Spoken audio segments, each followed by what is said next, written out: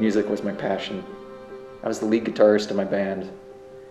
I always had my earbuds in, listening to any band you could think of. I had a girlfriend named Sari. My life was good. Until one night, when that all changed. I woke up in the middle of the night. I couldn't hear anything.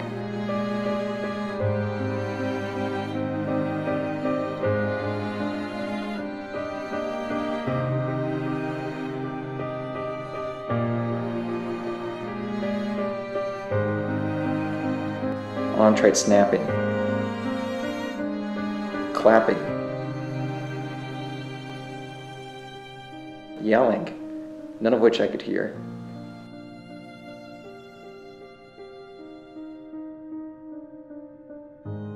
We went to the hospital. Turns out I had a stroke that took away my hearing. I tried deaf class and deaf counseling, but it wasn't working out.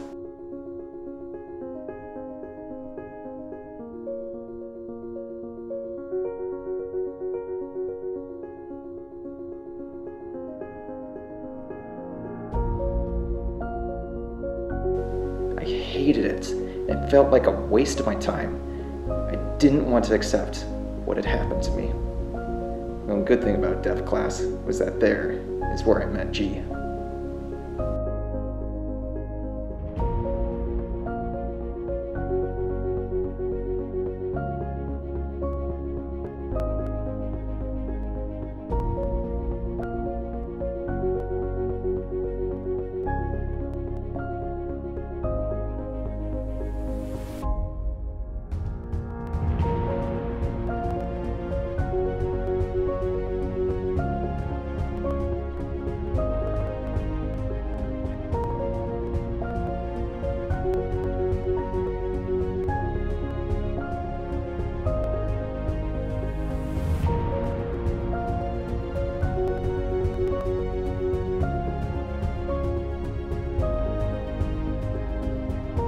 Even meeting G couldn't make up for the fact that I had lost my hearing. Everyone wanted me to let go of my past when I could hear. Just let it all burn.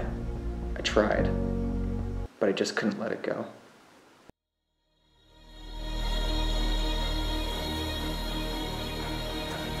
I had this idea, impossible music.